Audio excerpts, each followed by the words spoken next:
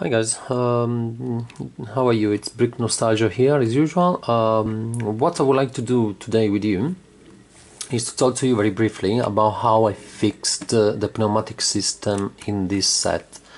Long story short, I bought it second hand. It's a vintage set, so very old as well. I put it together, and after going to try the system, I could see that nothing pretty much was working. I was just pumping through the red cylinder and there was just no motion in the arm. So what I would like to do with you very briefly will be to go through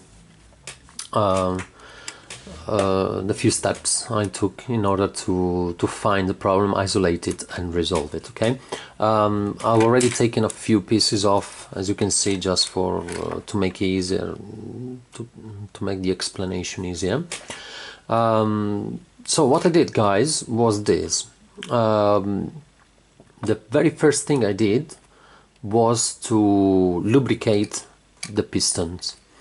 In the instructions, it suggests that if the pistons are not used for a very long time, you should just move them up and down for a while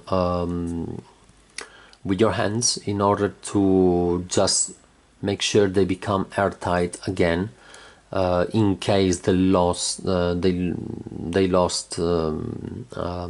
grip, let's say, being unused for a very long time. I did that, but things were still not working, and actually I could just really feel with my hands that there was a lot of friction inside the pistons, probably due to things being too dry inside.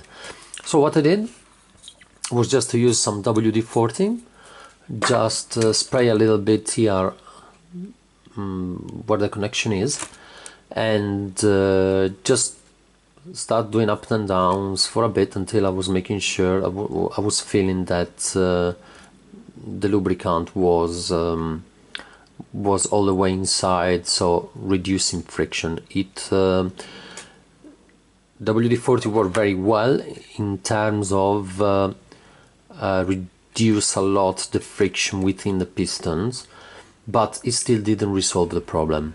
So the problem was somewhere else. What I did then as next step, I checked if there was a problem with the switches. What I did in order to figure out if there was a problem with the switches was to check if the system was working without the switches.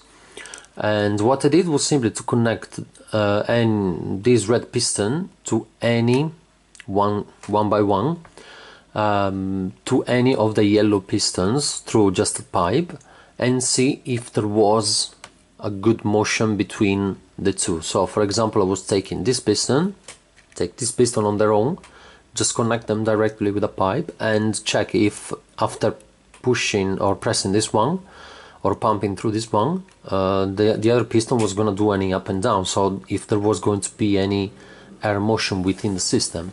And actually that was happening with all the pistons. So that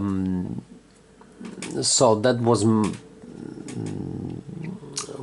a proof that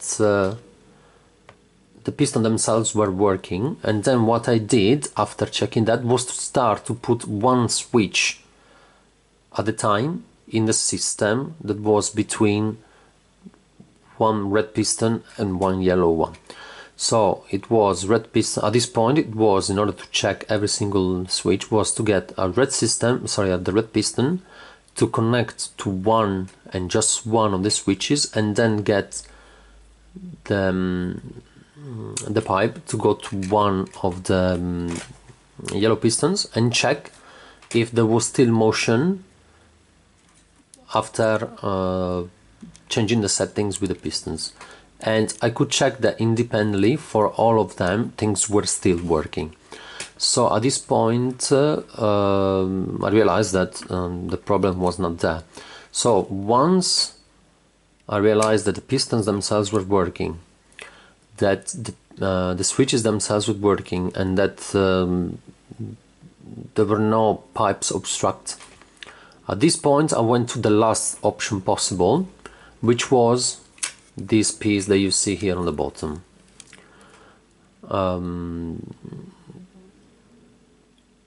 And actually what I found out was that this one was the problem. How I found it out was simply buying another one. What I did very first, this is the not working one, the one that is installed here in the build is the one working. What I did was simply, at this point my last option, my last possibility was this one, and what I did was just try to open it and see if there was going to be anything that could have been fixed inside. So I just got a screwdriver and just pushed it, but actually what happened is that the piece broke. Now I glued it together, so I can't really open it anymore and show you what was inside. But yeah, let's say that if you try to open this, you're gonna break it, so don't bother about it. However, after open it and break it, I decided to go to Bricklink and buy a spare one and just test if this could have been a problem. After a couple of days, and I spent £2 to buy a replacement, to buy this piece. So as soon as it arrived, I just plugged it in and everything started working straight away, very efficiently.